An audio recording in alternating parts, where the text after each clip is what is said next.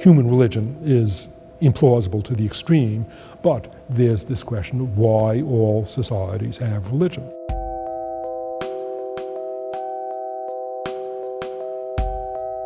I'm placing myself in the frame of mind of a visitor from the Andromeda Nebula who comes to Very Earth specific, yes. and encounters on Earth these creatures who believe that the universe was created by something that then created humans in his, her image. Now, to the visitor from the Andromeda Nebula, that's extremely amusing because there are 3,000 trillion other planets with life forms, and some of those life forms surely are less advanced than us, and some of them are more advanced than us. If there's a being with an interest in the human species, the being had better be interested in the species on those 3,000 trillion other planets. Indeed. Which means also that if the Creator has moral standards for each of the 7 billion humans today, that Creator is going to be very busy dealing with the 7 billion individuals of each of the 3,000 trillion other planets. If all societies have religion, is it fair to extrapolate from that to suggest that maybe all the aliens have religion too? In other words, is it something about being human that causes us to generate religious belief? And why do you think the aliens wouldn't have it too? What if they came to Earth and they said, well, their God looks a little bit different from ours, but we know there is one?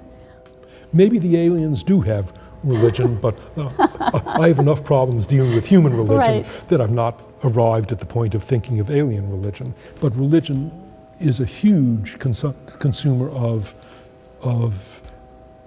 emotion and effort and time and resources of a society. And it builds communities as well. Right? It builds communities, but if it didn't bring benefits, why haven't atheist societies taken over the world? Atheist societies that are not wasting 1/4 of their resources on something that brings no benefit. There must be benefits. That's a fascinating question. And that's the question. What are the benefits that, if we adopt the perspective of an Andromedan and say this is all a fiction, but it's a fiction that brings benefits, what are the benefits that religion brings?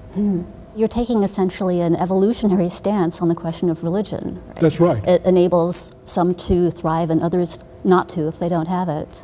Exactly. I'm asking why human religion evolved, because it had to. It's not that one day, 3400 BC, a pharaoh figured out that in order to get his subjects to obey him, he would erect a pyramid and design a religion, tell them that he had a pipeline to the gods, define the gods, and the result was a religion. No, religion must have evolved probably over the last 70,000 years. I would ask my audience to explain why, if Jared Diamond is correct that there is life on 3,000 trillion other planets out there, why have we not yet been visited by flying saucers?